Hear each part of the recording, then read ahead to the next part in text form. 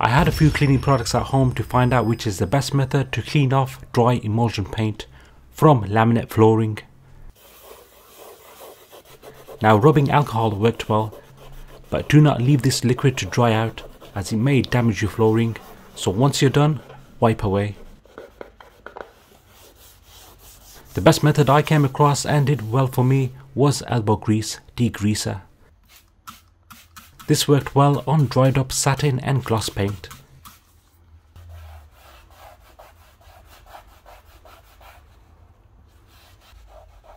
If you do come across a spot of paint that does not come off, just use a thin scraper knife to lift up the paint.